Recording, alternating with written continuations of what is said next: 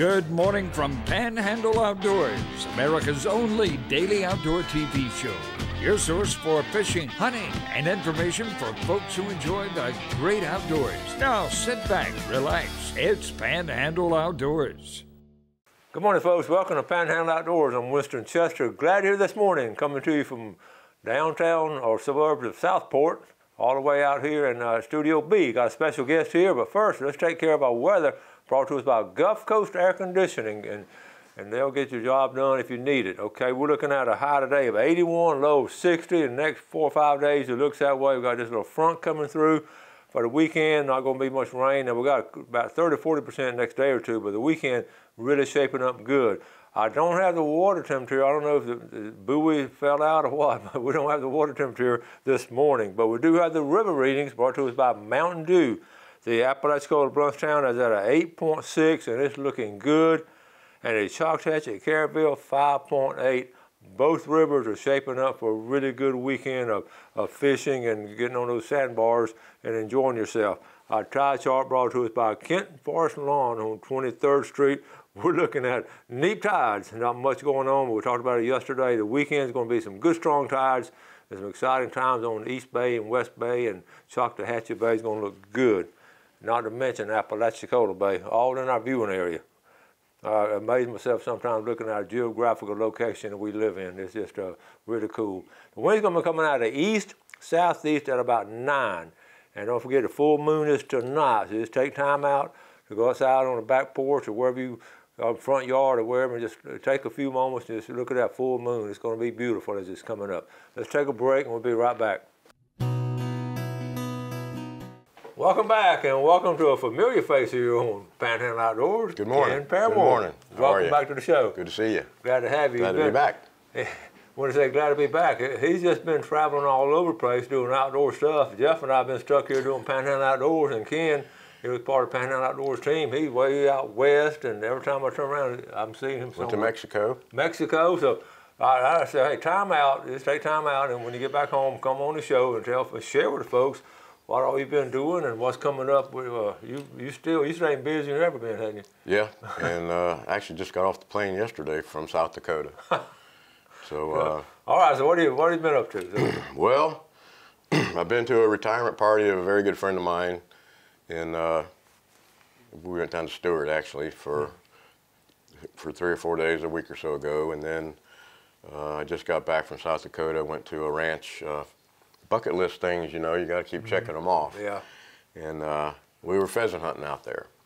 And actually we were fortunate enough to be there on opening day. Last Saturday was opening day of pheasant. And having never been there and not knowing, I mean, always knew that pheasant hunting was popular there. Mm-hmm. But until you get there and see the frenzy, the Cabela's out there is just, you know, all pheasant hunting related stuff. The hotels are like ours for snapper season. They're all full. The restaurants are full. They're all pheasant hunters.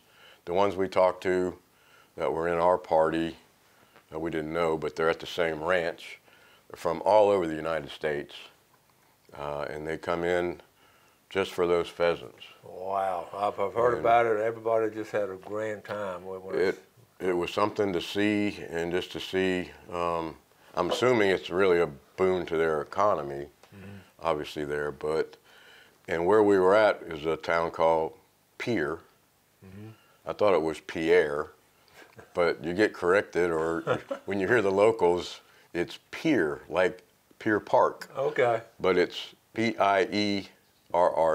So we would all say we learned Pierre, but they say Pierre. Pierre, okay. All the locals say Pierre. Well, actually, Pierre is the state capital of South Dakota, and we went and saw the Capitol building. That's where Kristi Noem is, the governor of South Dakota. So you wouldn't think the capital would be in that little. It's a small town, but that's where the capital of the state is. So that was just down the road from the hotel, and the airport is just a little hub, you know, where they get you from Denver to Pierre.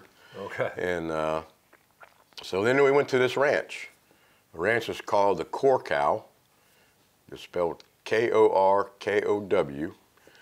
That's the last name of the 3 brothers that own it. Okay. The Korkow Ranch.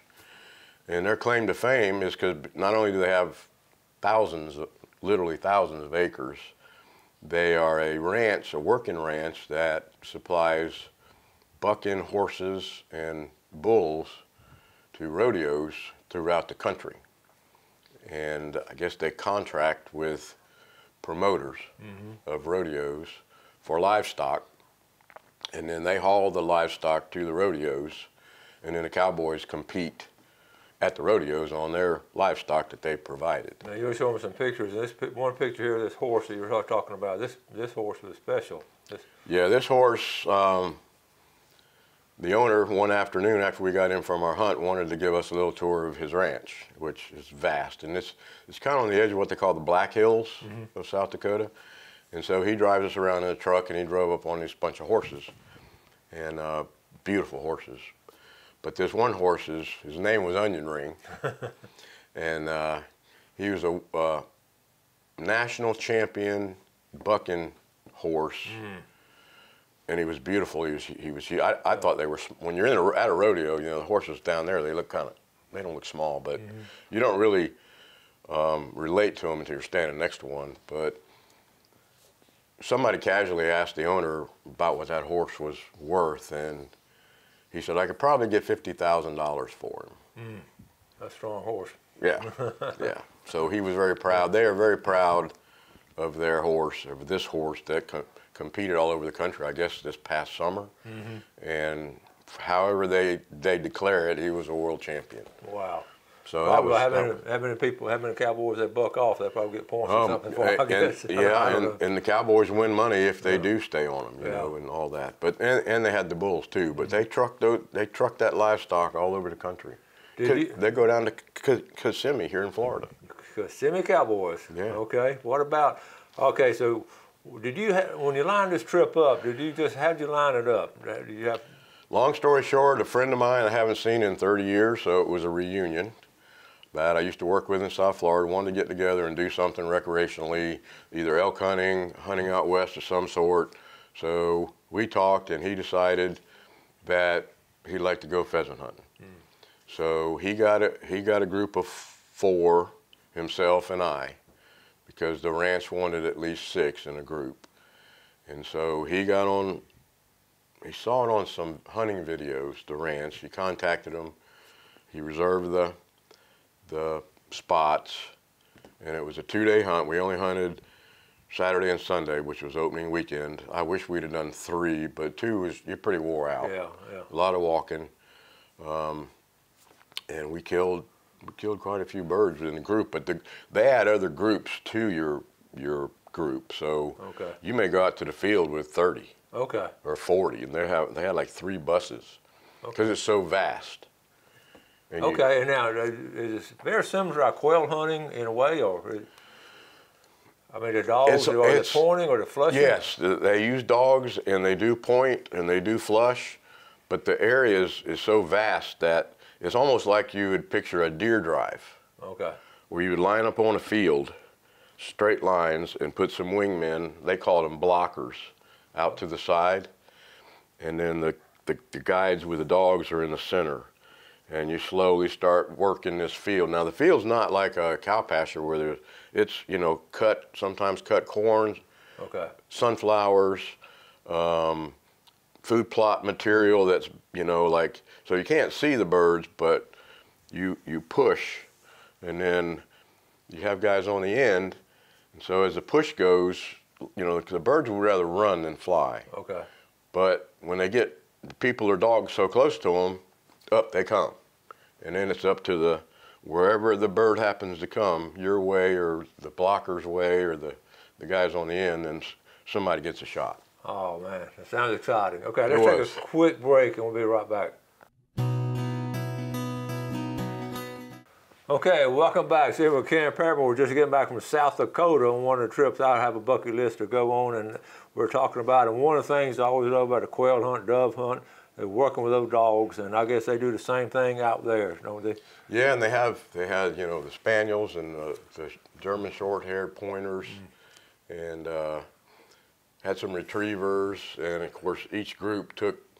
And those dogs know when those hunters get on. They had little miniature school buses. They were actually school buses that they probably converted, not the big long ones like we have, but those short ones. And that's what they take you to the fields in, along with some pickup trucks. But those dogs, when you get on that bus, here they come, and they get right in the bus with you. Well, the first day they put me in the back seat of a truck to follow the bus, and when I got to the truck, there was a dog in the back seat already, so I opened my door and sat down and had my shotgun. It was empty, and this was her name was Dakota, and she was a German Shorthair.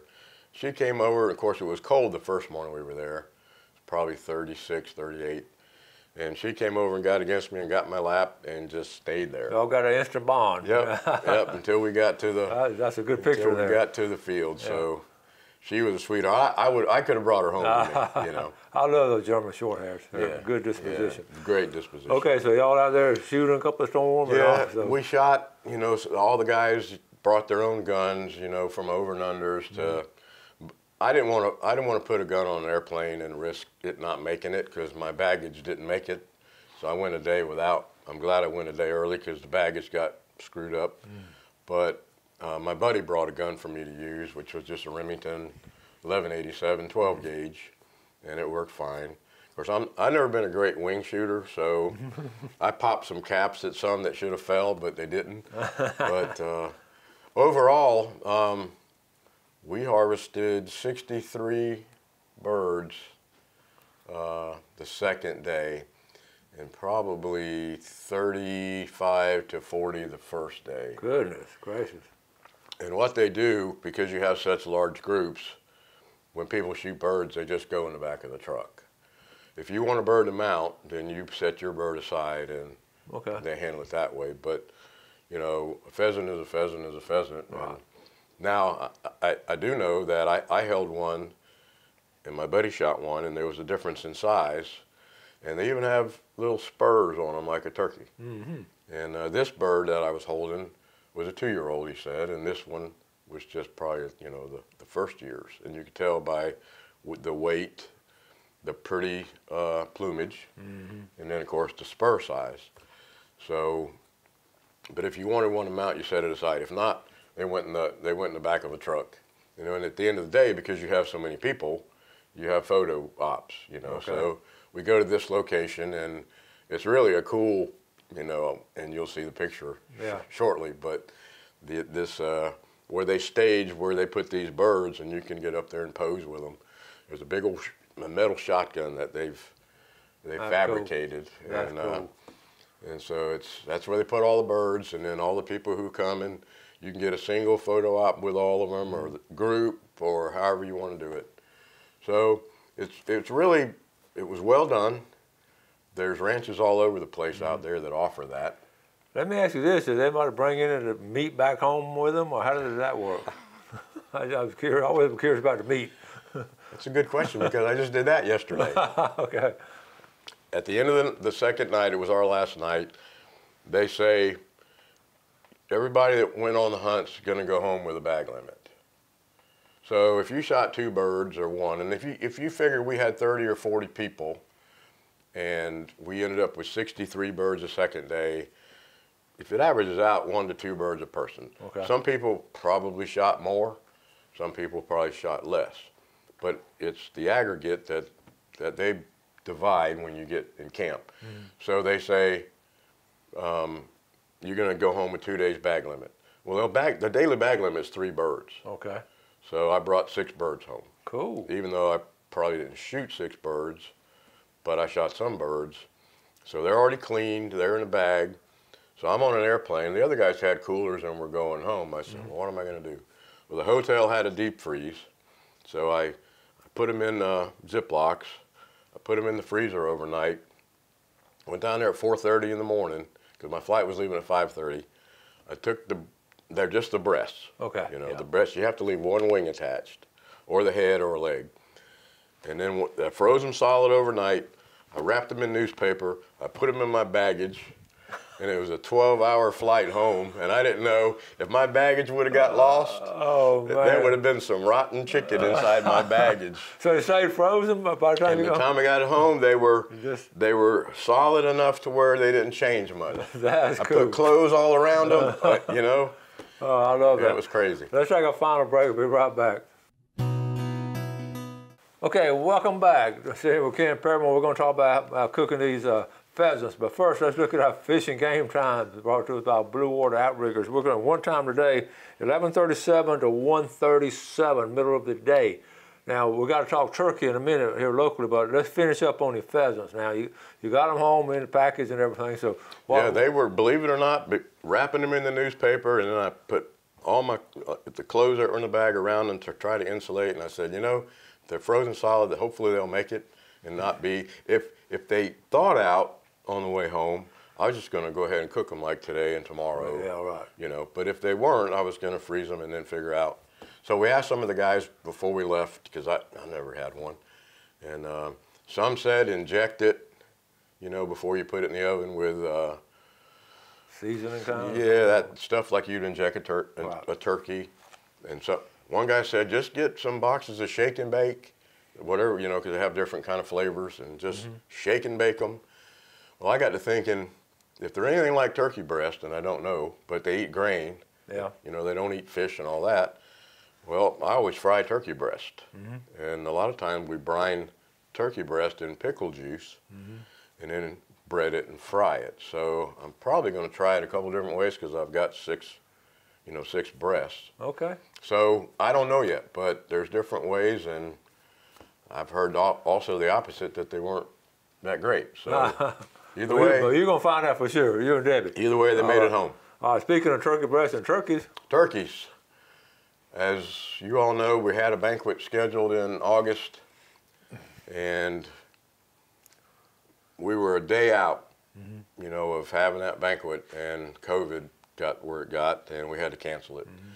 And we literally, if we'd have gone one more day, we would have owed for food and the cook and all that, because the banquet was on Friday, and we were going to do the prep on Thursday, and we canceled on Wednesday. So, and we thought we would reschedule. We said we were going to reschedule. Well, here we are, you know, mid-October. In the last few weeks, COVID hasn't really given us much of a break.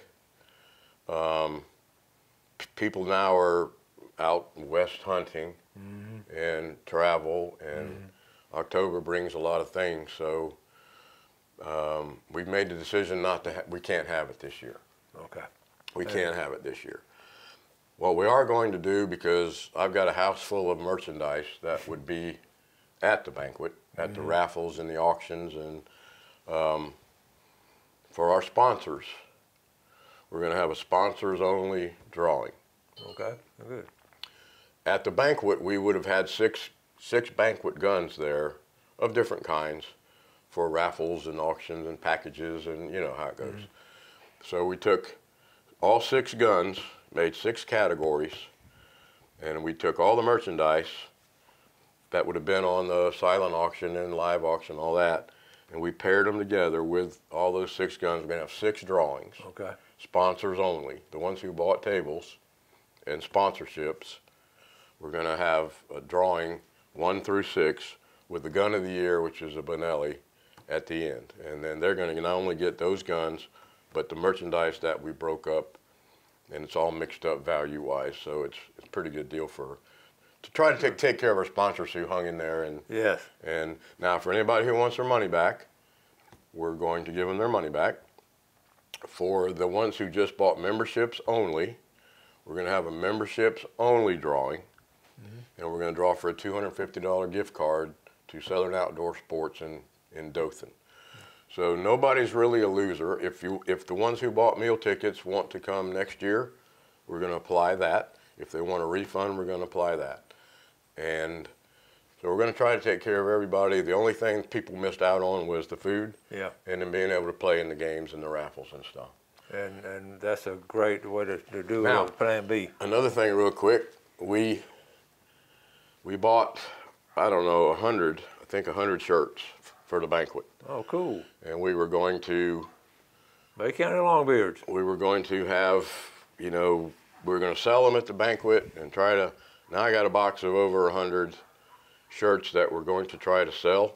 They're $20 a piece, and they can get in touch with me, or I'll have more on it later, but we're going to try to move these shirts just to get our money back, or else I'm going to hold them. We're going to hold them until next year if I don't sell them, but if anybody wants one, I'll be glad to sell them one. And for our state chapter, we're going to have a gun calendar fundraiser, and we'll have some pictures of that we can show you. The state chapter, we have put a calendar together for 22, and we're going to give away 52 guns over the course of the year, one a week. One a week, okay. The calendars are $50, but there's a drawing is on the day of one of the lotto games. It's on a Wednesday. Okay. And whatever the lotto numbers are for that, I think it's a pick 3 or whatever you call it, we're going to have 1 through 1,000. Okay. And then, so you can win more than once. Yeah, you can. You don't get disqualified. And they're pretty caliber calendars with professional photographers, and we're going to be selling those, and there's various ways to get a calendar. They're good for Christmas gifts and everything else, but you also have a chance, and I'm also going to provide the list of the guns. And a gun a week is going to be given away for 52 weeks. And that's a good chance. Like I say, you win more than and it's all just fundraising and trying to recoup from where we've been. That's great. And also, that's similar to what Crime Stoppers are doing on their monthly. They've got one going too, right? That's a good setup now. Good way to fundraise. Well, we're about to wrap it up. It went quick. What you going to Cedar Key tomorrow, right? So I'm getting in the car tomorrow to go to Cedar Key for just some family visitation for a couple of days. Okay, well, you need to get home and get some rest. And I love hearing your stories, though. Thank y'all for watching Panhandle Outdoors. Ken, thanks for coming on, buddy. You're welcome. Do something good today for your fellow man, and God bless. Have a good day. Thanks for watching America's only daily outdoor TV show, Panhandle Outdoors with Winston Chester, featuring hunting, fishing, and other activities and information to help you enjoy the great outdoors. Join us next time for Panhandle Outdoors.